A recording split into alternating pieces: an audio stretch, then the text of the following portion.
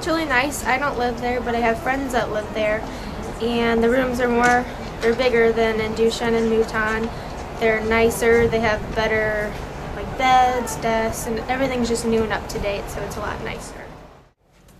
I live at Maryville Hall. I don't like it a lot because it feels too much like a hotel rather than a standard residence hall. I like the apartments more because there is a kitchen, so when I don't want to eat the crappy dining food at the dining hall, I can make my own because I'm actually a good cook.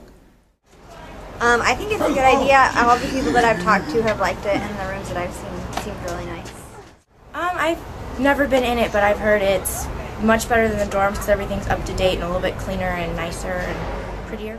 I think it's really cool. I think if I lived there, I would really enjoy it. I have a lot of friends that live there and they enjoy it because they live in a hotel room, so it's kind of cool.